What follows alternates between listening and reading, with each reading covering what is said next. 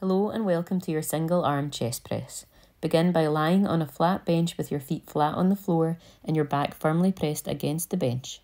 Hold a dumbbell in one hand at chest level with your elbow bent and your palm facing away from you. Activate your core muscles by drawing your belly button towards your spine, stabilising your torso.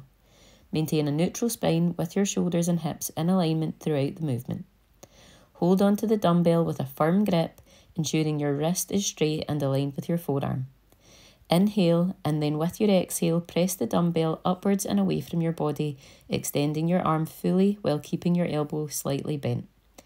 Inhale and lower the dumbbell back down to chest level with control, maintaining stability and tension in your chest muscles. You can progress this movement pattern by holding the other dumbbell in an isolated position or pushing both dumbbells or increasing the load. Enjoy.